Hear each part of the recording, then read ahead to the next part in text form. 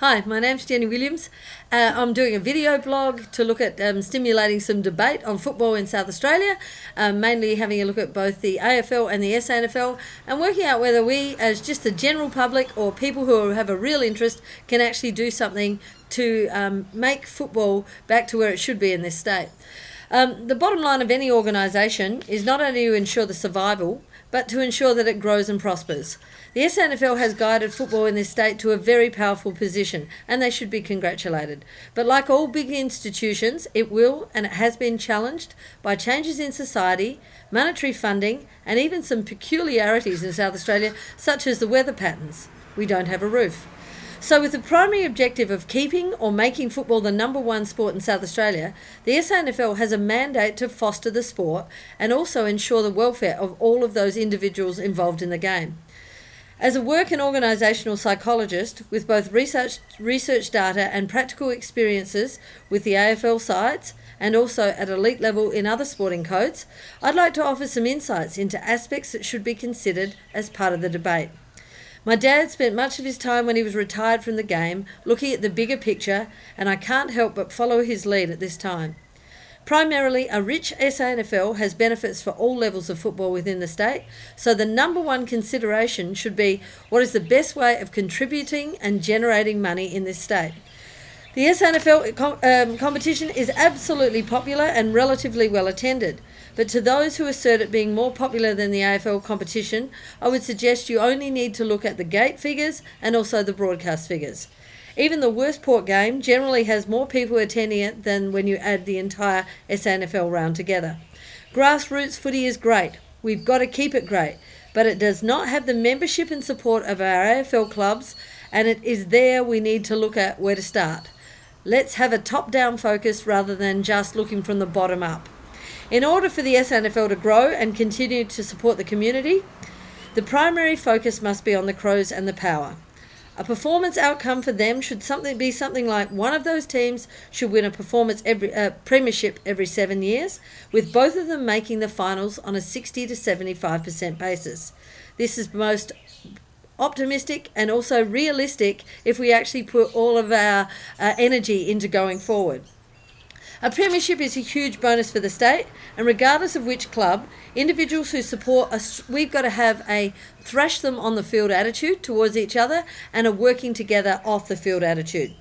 The football pie in South Australia has always been big enough for 2 AFL teams, but if we keep denigrating it, saying how bad the clubs are, how bad the facilities are, how bad our players are, then what happens is people listen to that and actually think it mustn't be worth going to. We act like anti-advertising.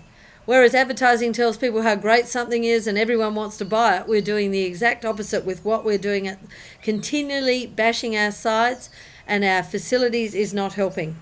We are making a habit of it in South Australia, and I think it's about time we started looking at things another way. So the first thing I'd like the SANFL to consider is, can we actually look at saying that the Power or the Crows should make the grand final every 7 years, one of those two teams, and both of them, let's get them into the finals on a 60 to 75% basis. So the next question comes down to, how do we do that? Well, having worked at the Power and having both brothers coaching at both AFL and one of them at the SANFL level at the same time, I actually saw what it's like to have people playing with and coaching with divergent goals. It created a huge concern for players moving between the competitions, and there is little consideration given necessarily to individual development because both clubs need to win. And that's actually fair enough from both the SANFL and AFL perspective. Examples of this are when teams or players are given completely different roles in teams, and that one maybe is playing a press and the other one doesn't have anything like it. And the players are absolutely confused. They often even don't know the names of the people they're playing with. So how do we get this to be better for our clubs? Well, the #1 thing is the Crows and the Power must be part of a 10-team SANFL competition with reserves. So again, reserves teams in a 10-team SANFL competition. This would allow fast tracking of both the AFL towards our goal, the teams, and also aid in individual development of players. As part of my research, I looked at why players play as well as good level coaching, and the things that I actually found out were the four main reasons that drive our AFL players are things such as hedonism, having fun, entertaining, showing you just how good they are, affiliation, being with others, making connections, having mates they really care about, being with other people, recognition, seeing their performances and good efforts rewarded, and last of all, commerce. They only play for a few years and they need to be very careful with how and where they spend their money. As a psychologist, I then look at the current situation from an individual player perspective. Those players selected in the AFL 21 regularly have little problem in their needs being met. But what about those on the periphery? Those who go up and down between the teams?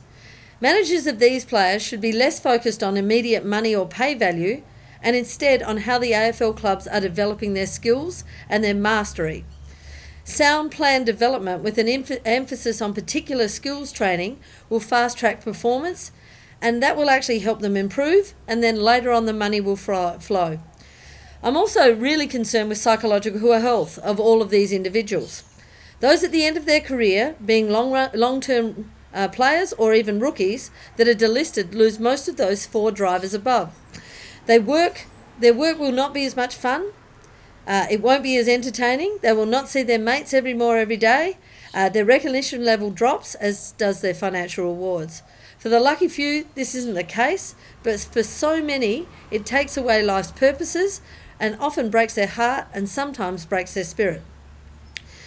I'd like to call the next bit the Tyson Edwards and Josh Carr effect. A Crows and Power reserve side can not only help those other individuals individually, but also help the team. Imagine keeping Josh Carr and Tyson Edwards around if they were not encouraged to retire, but along with some of the young delisted players were able to stay on and to continue being part of the club. What better way to help younger players improve than keeping your champions on the field with the young men to whom they have maybe even never played a game with? The wisdom and guidance of experience will fast-track those younger players and give the AFL teams a much greater chance of success. They will also know team rules, team plays and instructions that maybe will be consistent throughout the club.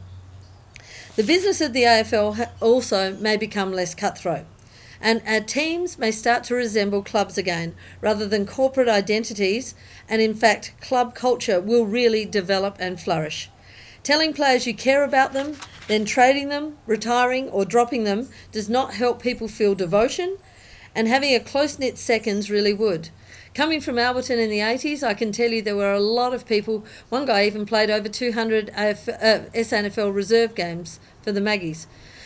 We know their names. The whole thing is it became a club. People cared and people wanted to be around and stay around. And they stay friends as they get older in life.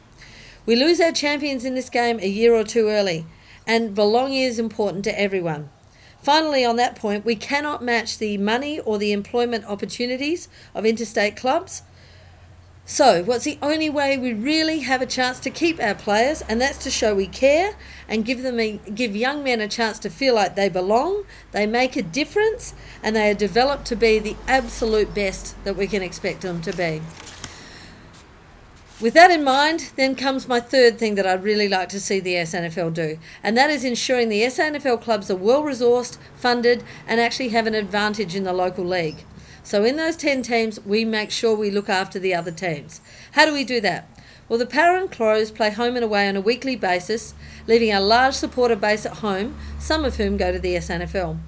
With the AFL reserve sides, more people are likely to attend these games and see how their young guns are heading.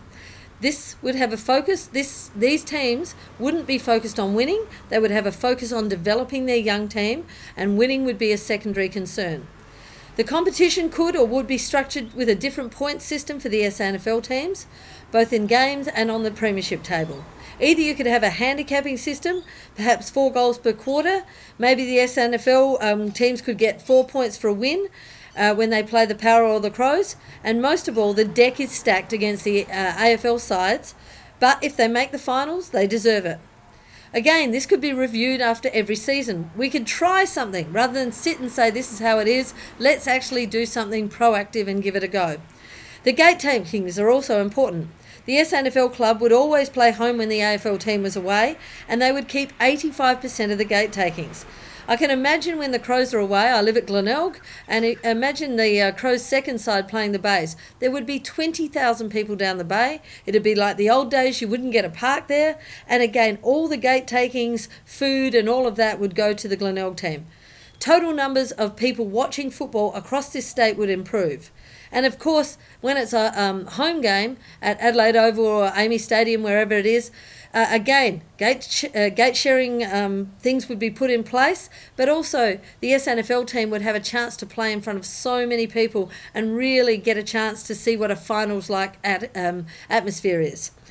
So, there may be other obstacles. Of course, some other people are going to say, what about the under-18s? But let's actually try solutions first and keep modifying it until we get it right. Things like the under-18s, there would still be 10 teams, but we'd have an Indigenous or amateur league team filling the 2 gaps, or maybe the Magpies could stay at under-18 level and there's only 1 gap. Again, great businesses stay fresh, look to create solutions rather than just talking about problems. We need a strong AFL team while fostering the SANFL. So the Crows and the Power need to be strong, but the SANFL still needs to be looked after. We need a top-down attitude. This article is designed to at least stimulate more debate, and if things aren't broken, I say don't fix it. But maybe now it's time to look at some alternatives. We can't afford to stagnate. I'm listening to blame games going on, and nothing is actually helping. I've addressed a whole lot of these options. You can have a look on my website, read it. I need your help. I need your opinion. It doesn't matter whether you think, oh, she's an old woman, how dare she have an opinion. Again, let's look at what we want. Let's first of all have a really strong state of football within South Australia. Let's have reserve sides in a 10-team competition for the Crows and the Power, and let's keep the SANFL well funded. We need to pass it on. We need to understand that this is a really important thing, that if you have an opinion, don't just sit there. Let's actually get the SANFL and our 2 AFL sides working together, and let's actually make a difference to football in South Australia. As I said, let me know what you think. Whatever it is, it's better than sitting around doing nothing. Thank you very much for your attention, and we'll catch you at the footy. Bye.